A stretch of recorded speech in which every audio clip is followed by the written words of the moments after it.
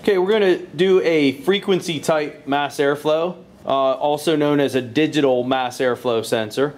And the connections that we're going to use would be the red test lead connected to the mass airflow signal wire, and on this car, this is a GM 3-wire mass airflow. The yellow wire is the signal wire. And one of the tricks that I do is, if you're unsure, is get your screen set up and probe the different wires. Most mass airflows, you got a power, a ground, and a signal. Of course, there are some other ones that have internal intake air temp sensors, so you have even maybe 5 or 6 wires. But in any case, you're looking for the wire that responds to throttle angle changes or airflow changes. So get your signal, snap the throttle, look for a changing signal. That is your signal wire. And of course, you can use wiring diagrams and things like that, but in our case, the yellow wire is the signal. It's a digital on-off 0 to 5 volt square wave. And what we're going to do, we're actually going to piggyback this. We're going to do 2 channels for this, and I'll show you why. Because of the preloaded test that Pico's using. So my second channel, I'm just going to piggyback it. So we're going to get 2 channels reading the same signal. And our black lead, we're going to piggyback the grounds to, and I'm connected to a known good ground, which is my battery negative. So 2 piggybacked grounds and 2 piggybacked channels, and you see I'm connected to the battery right there with my black lead. So we'll go up on the board now, take a look. Okay, so what we're going to do, we're going to use the preloaded tests. Go to automotive, go to sensors, we're going to do an airflow meter. And in our case, a digital is the one we're using. And it gives you, again, a description, how to connect it, and we're using 2 channels. And you don't necessarily have to do it this way, but this is a method that can be done. Using 2 channels, we're going to piggyback the grounds, piggyback the signals. And you can see in this picture they're showing that, both the red trace and blue trace using color-coordinated test leads. Those are nice. I got to get some of those. And what they're showing in this example would be this top picture does not look digital at all. This is a graphed frequency. This is something new the Pico 4000 can do, which is graph a frequency. You see channel A is set up on a frequency, and then channel B, this would be that signal, it's digital waveform. So this would be the conversion of this, how many times per second the signal is repeating itself. And we're looking at both. A little bit of technical info, you can read that on your own. I'll go back, close the window. There's our preset scales. And hit the green trace that's now running. Go ahead and start the car. We might have to adjust these levels a little bit.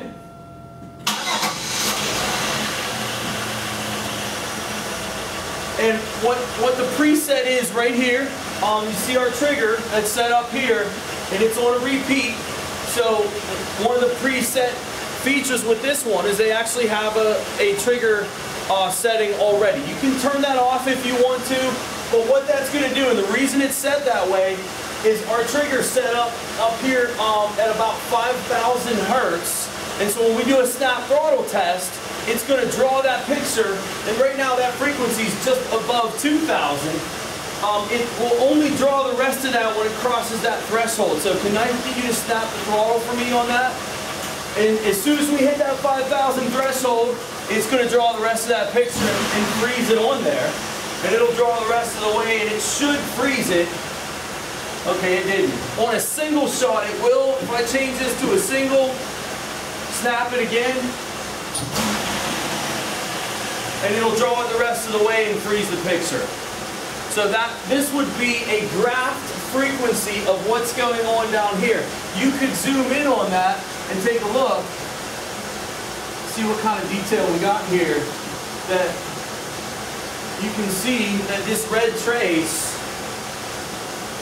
is actually an on-off digital signal. The reason it looks so crowded together is it's too long of a time base to actually see that. I'm going to drop this down.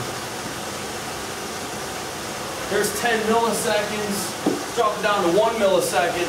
Gives you a little bit better idea of what that's looking like. Can you snap the throttle for me? You see our frequency line increase You see these square waves get tighter. I'm going to take that down even more, 200 microseconds. Set a trigger up on channel. I'm going to trigger actually on B this time. So I'm triggered off channel B to make that on-off digital signal kind of sit still so you can see it. Got it, snap the throttle. You see them getting tighter. That's what happens. Frequency's increasing, and it's very difficult to see peak frequency on this kind of scale. And that's why this blue trace is so nice to have it, that frequency graphed for you and plotted on a graph is wonderful. So I'm going to get back off of that. I'm going to go back to channel A. I'm going to trigger on A. And we're going to take our time base and go back to 500 milliseconds per division. Really channel B for the rest of this, I don't really need it. We can turn that off if we want to get that thing out of the picture, and we can focus on this blue trace. Again, this is a graph frequency.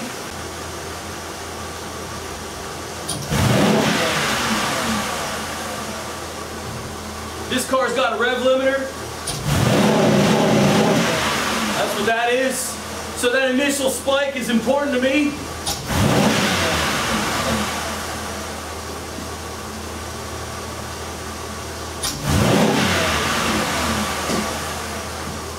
I like that picture. Let's go back and look at that one.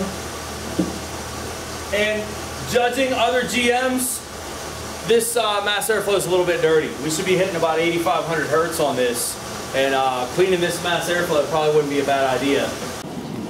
All right, so I pulled this mass airflow out of the vehicle, and I'm gonna show how to clean this design. I haven't been able to show that yet, and I have the opportunity, so why not? First thing is, you see the screen on the front. This is a honeycomb type screen. And one of the things about these honeycomb type screens is you don't want to touch it. You don't want to bend it. You don't want to take it out. We don't want to damage it. It ensures proper airflow measurements. It straightens the air out and ensures that every column of air is the same flow rate. So it kind of eliminates that Venturi effect that you're going to have when air passes through a narrow area. Don't touch the screen. So when you clean these, we want to go from the back side. I'll show you the back side of it and show you the 3 resistors that are on this one, and you can see them. And you got one here, you got one here, and one there. And what we want to do is we want to clean all 3 of those. One of them is the hot wire, and I'm not exactly sure which one it is. I never really worried too much about it. I just clean all 3. And the way that you tell when they're dirty is you look at the back side of them and you compare that to what the front side of them looks like, and this is the side that gets dirty. And there's no way I'm going to pick that up on my camera here to show you how black these front ones are. I mean, I've seen them a lot worse, but all right. So here's what I'm going to do. I'm not worried again about the screen. You can clean the screen off if you want to. One of the things I don't want is I don't want this brake clean getting up into this electrical area up here. So I always hold it with that at the top. And what I'm going to do is I'm going to spray right where those 3 resistors are. And again, you can clean the honeycomb if you want to. That's really not important. Like, that's going to get dirty anyway. It's the hot wire that you want to get clean. So I got it sprayed. And the next thing I do is I spray my brush. And I get some stuff on my brush. Then I take it again from the back side, and I'm going to take that brush and I'm going to wipe these contaminants off of here, being very gentle.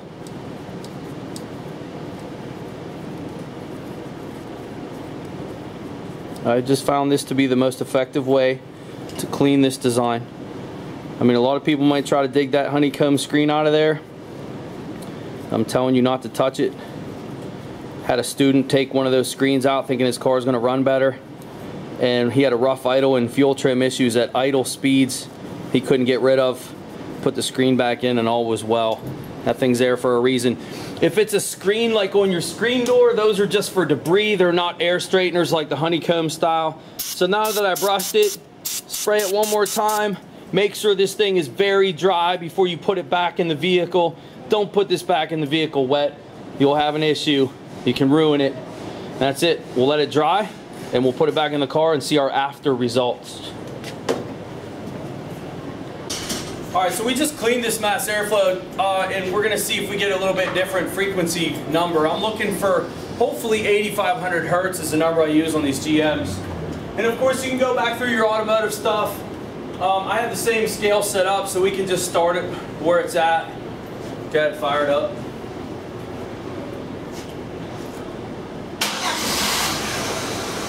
First thing you're going to notice right now, as opposed to what we had before, I'm now using the sensor ground instead of battery ground, and you can see that this signal's a lot cleaner. You got to snap it a couple times.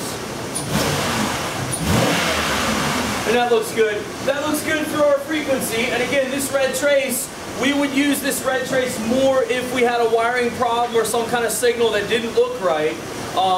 As far as, is this sensor operating properly? Is it dirty or not? Our graph frequency is key. And so this guy, we can either just move him out of the way or we can turn him off. I'm just going to turn it off.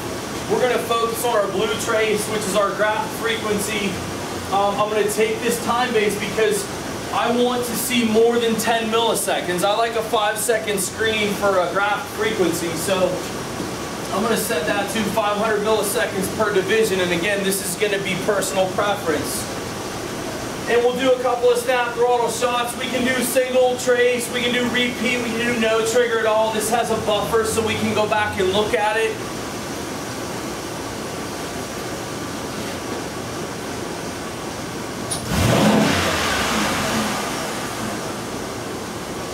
Now the thing about this rev limiter that's on this car, it's kind of going to limit the peak that I can get as far as RPM. So that first initial snap is key to me.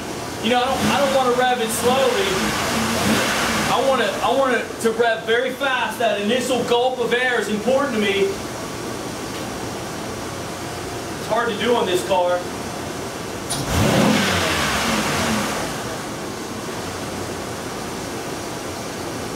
See a peak on that.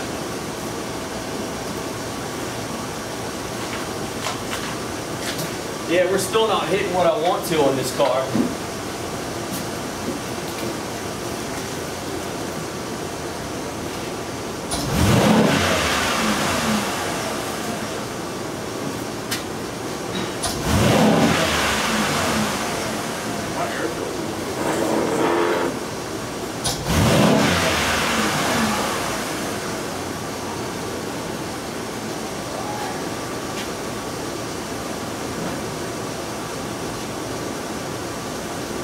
I didn't look real close. I didn't throw a measurement up there. I know we were real close to 8,000 before.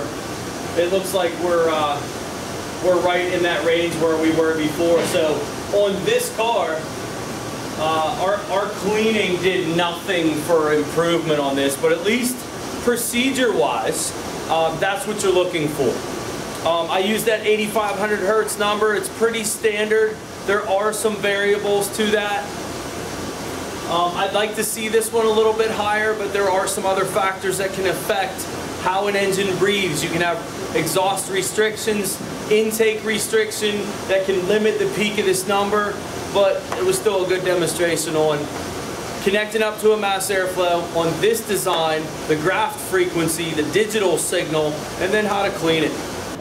One other thing that I didn't catch, and I should have, maybe I'll go back and look in the video. I know I didn't freeze it. But this initial gulp of air, if you notice when I was doing this part, I was letting the car idle all the way back down, which is emptying the manifold of pressure. And then do a very rapid snap.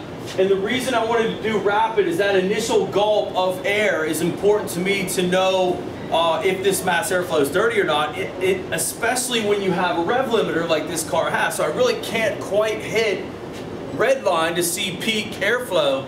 And I believe, and I'm not positive, I believe that this spike is higher than what it was before we cleaned this mass airflow. I'm not positive on that, but I think it is. So we may have had an improvement on this. I'm not going to see a peak higher up here because I'm hitting my rev limiter on this car, but that initial spike becomes even more important when you have a rev limiter. And again, the key with that, let the car idle all the way back down Empty the manifold, rapid snap as fast as you can to get that initial spike.